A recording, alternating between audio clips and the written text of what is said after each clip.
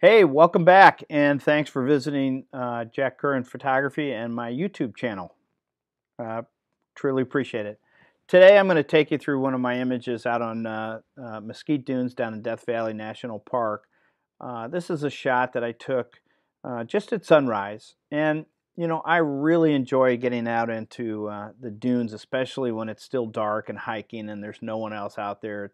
It's absolutely wonderful. A little eerie, a little mysterious when you go up and down over these things.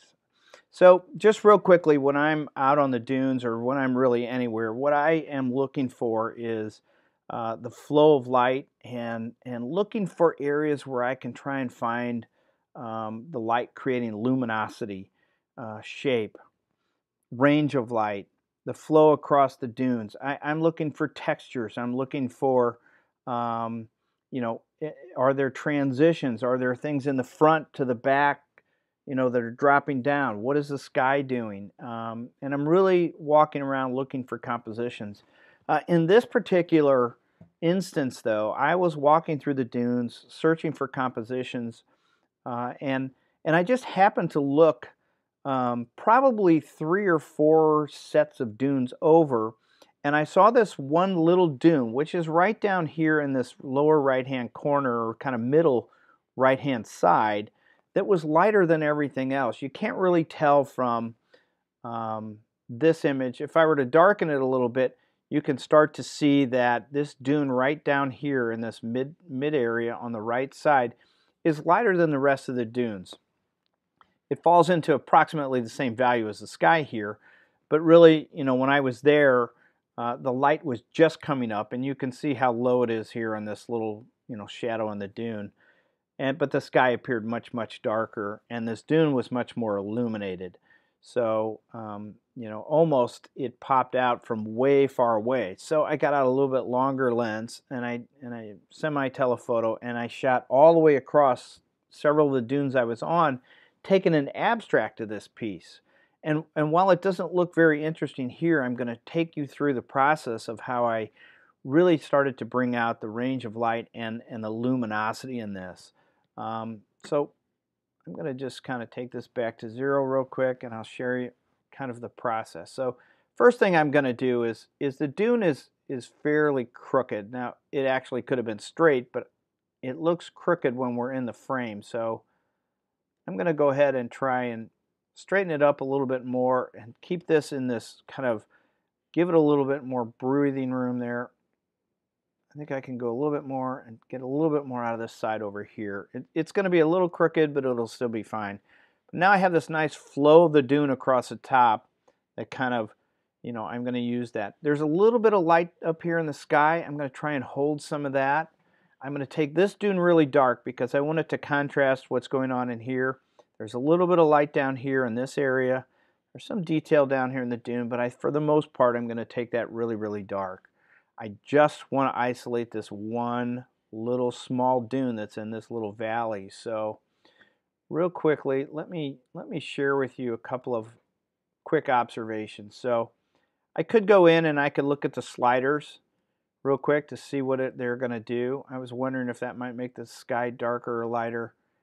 It does make it darker, but because I'm going to take this sky and I'm going to make it really dark and probably only bring out a slight glow above the dunes, I don't think the slider is very important here. Now, of course, I don't know if you can see there, but when I use the yellow, it adds a ton of noise into the frame. And then also, if you use the blue slider too much, you got to be very, very careful for noise. The red would probably move this in the shadows. Orange is moving it quite a bit more and adding contrast. Again, I don't think I'm going to do much with the slider, so I'm just going to go ahead. And one of the things I want to do real quickly is I want to share with you, when you take the whole frame down in the exposure, you can just barely see this highlight in here. You can see the sky getting darker, and you see the nice outline up here. So I'm going to take it a little brighter, and what I can see is how light this dune can get right in here, and what I can do, and this nice dark line that kind of holds and separates gives me depth, so that if I take this dark, then light, then dark, then a little bit lighter up here, then dark in the top, now I've got transitions in the frame. So the eye is going to want to go through here and kind of stay within the context of the frame. So I'm just going to go back here. Another thing I want to take a quick look at is because I'm going to take this very dark and isolate this. I want to see what happens when I start just taking the black down. Now you can see this dune down here is starting to glow all by itself against this shadow back here on this back dune. And then I have lots of density and exposure still here. So if I don't work the black, now I know that I can do this. If I take them all down together, you can see all these dunes kind of merge together back here, and I know what I can do down here in this one, in the dune that I'm really kind of looking to create the luminosity on. You know, clarity, we can look at clarity. That just adds a lot of contrast here. I can go back and I can play with some of these sliders later. But let me just take you in, and you'll notice in the histogram here that everything's kind of squished in the mid-tone with the exception of the sky over here to the right. So if I move that, you can see the sky really getting blown out. So I will just leave that alone as well. And you move everything this way, it all gets squished, kind of like what I showed you a little bit ago. So I'm just going to go back. I'm going to zero that. Zero my highlight again. So now we're starting from scratch, and I'm going to go ahead and take a very kind of mid-size radial filter here. I'm going to reset it. I'm going to put it down here just on the area I'm interested in. I'm going to invert it, and again, this is a pretty simple conversion. There's not a lot of dodging and burning and everything else. So I just wanted to share you something that you can do visually that can be pretty stunning when you just use a couple of tools.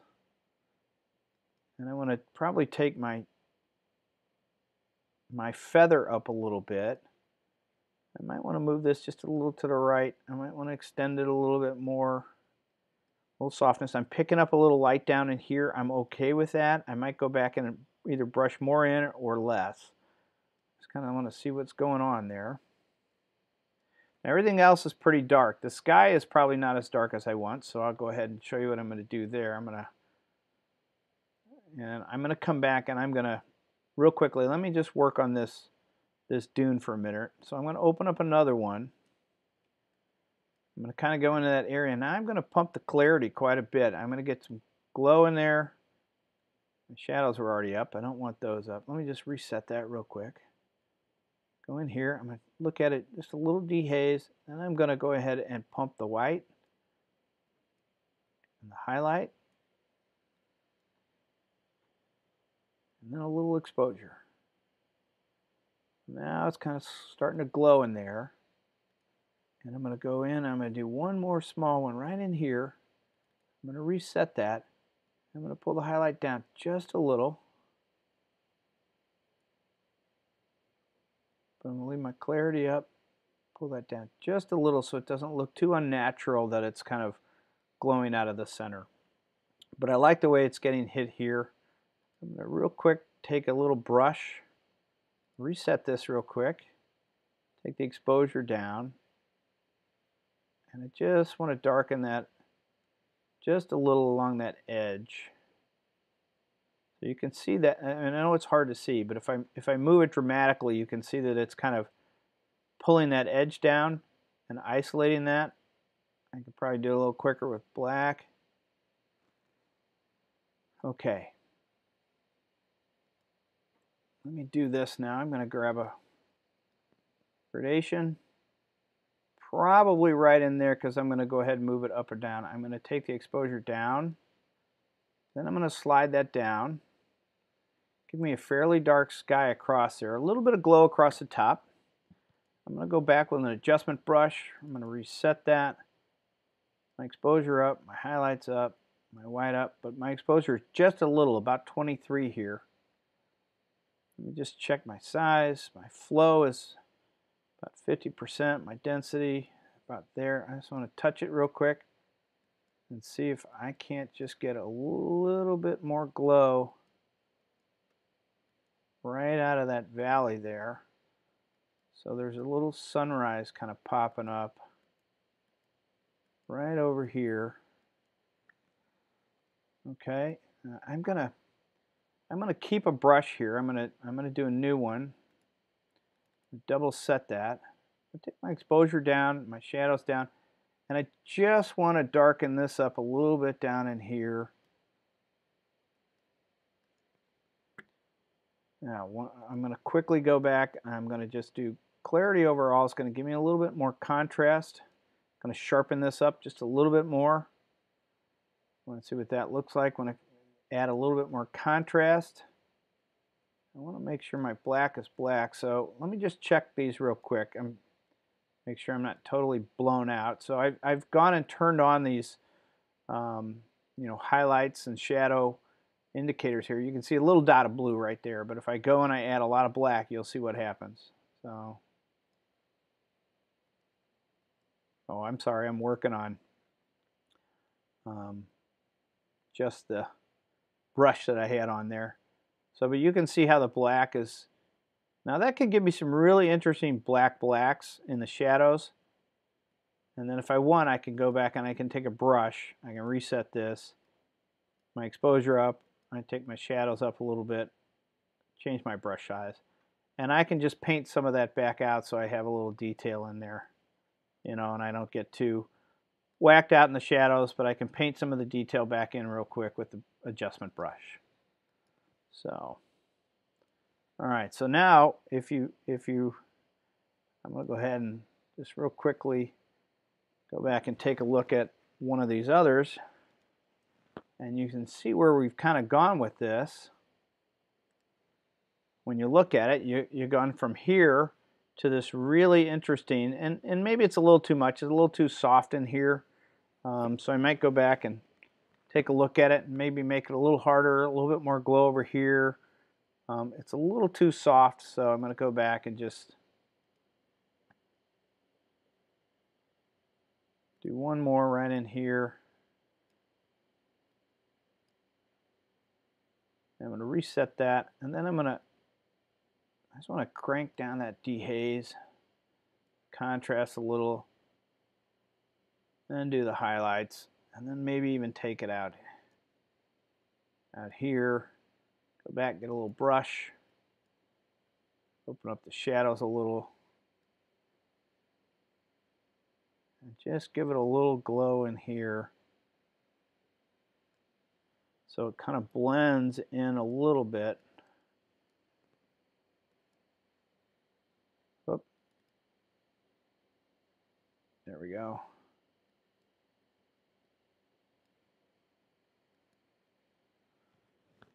So that's not too bad. Again, that's a really, really quick. And I'm going to lighten this just a little bit more up here. So I have a little bit going on in the sky.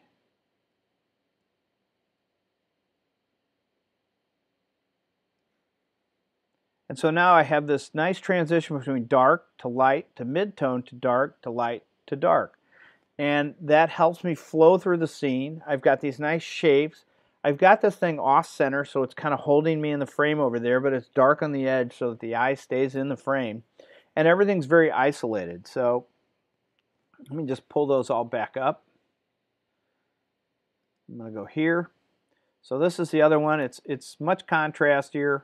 I can go back and get there, but I'm actually kind of liking where I am with this one right here. So I'm going to go ahead and do this and this, and there you have it. So that's the final version. Again, this was a long shot across the valley. I'd seen that dune kind of highlighted and looking like that, just isolated there, and I knew right away that I could visualize taking everything else dark. Now, part of that was because I was walking at very early sunrise, and I knew that. The raw file is very open, and they generally are flat and open when you get them. They're not as contrasty as what the eye sees. So, you have to think about what you can do and where you can take it, and just, really try and visualize how you're going to end up when you're done. All right.